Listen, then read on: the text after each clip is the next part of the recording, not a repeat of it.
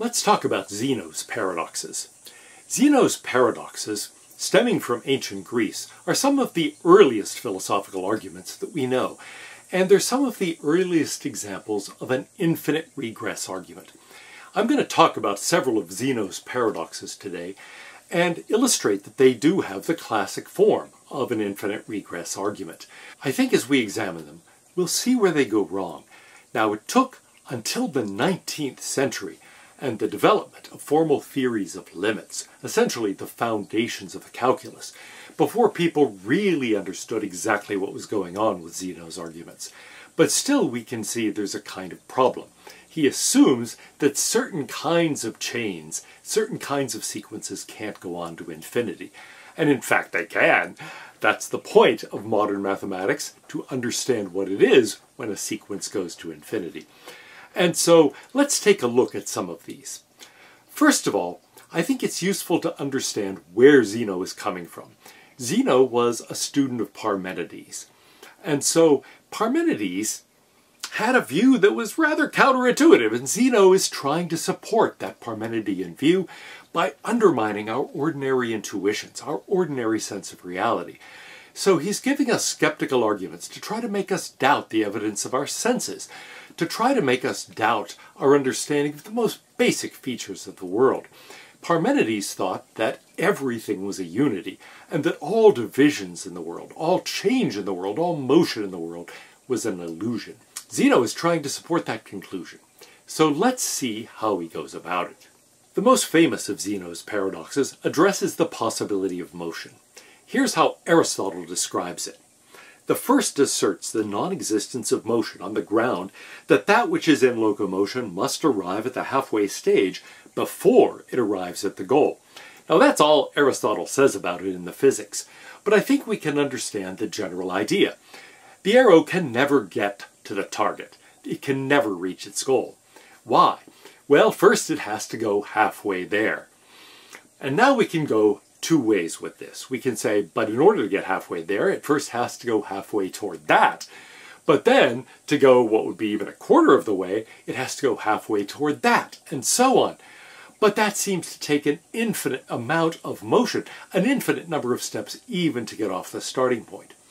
The other way to do it is to imagine that the arrow has gone halfway, and say before it can reach the target, it has to go halfway toward the target again. But then having reached there, it has to go halfway again, and so on and so forth. And it will never get to the target. It looks like it requires an infinite number of these steps in order to get there. But that means, hey look, life is finite, it's never going to get there in any finite time. That's the idea of Zeno's basic paradox of motion. Well, we can put that in the classic form of an infinite regress argument. And here's how that would go. Basically, those arguments have a threefold structure. There's a non-emptiness premise that says a certain class of things is not empty. Then there's a premise based on what I call backward extendability or backward seriality. The idea is there's got to be some preceding step, something else that follows from anything. And so you have some non-empty set, something's inside it, but then it requires another one. That one requires yet another one, and so on and so forth. And you get led to an infinite regress. The third premise is a finitude premise. It says you can't have an infinite regress of this kind.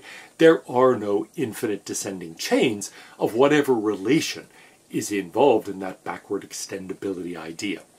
And so here we could put it in the form in the following way. We could say, first of all, non-emptiness. Suppose that some things move, in other words. And what is it to move? To move is to go from one place to another. But now we can adopt this principle of backward seriality or extendability. Anything that moves to another place must first move halfway there.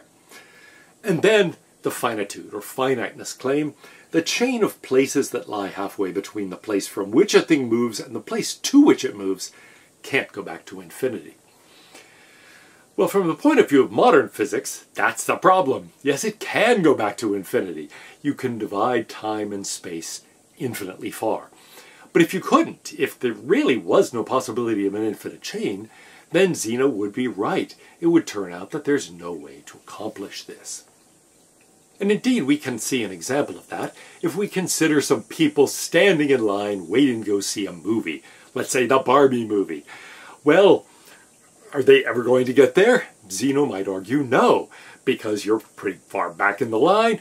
Before you get into the theater, you have to go halfway toward it, but then halfway again, and so on. You never actually reach the doors of the theater. Well, in this case, it seems as if it's obvious something has gone wrong. Why?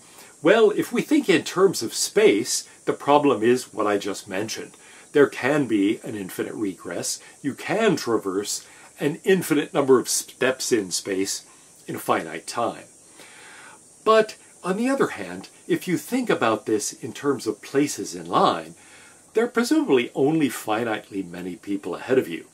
And it's true that before you actually get up to the doors of the theater, you have to get through, well, half of the line that's there, and then half of that again, and so on. But given that there's a finite number, eventually you become the next person in line, and you can get into the theater. So in the case where it's not infinitely divisible, like people standing in a line to get to see the Barbie movie, it's pretty clear that, okay, yes, it is possible to actually become the next person in line and then to get into the theater. It happens one by one. And so there's no sense when you're the next person to say, but now half a person has to go through, and then the next half of a person of that, and so on. No, I mean, it's just you're the next person to go.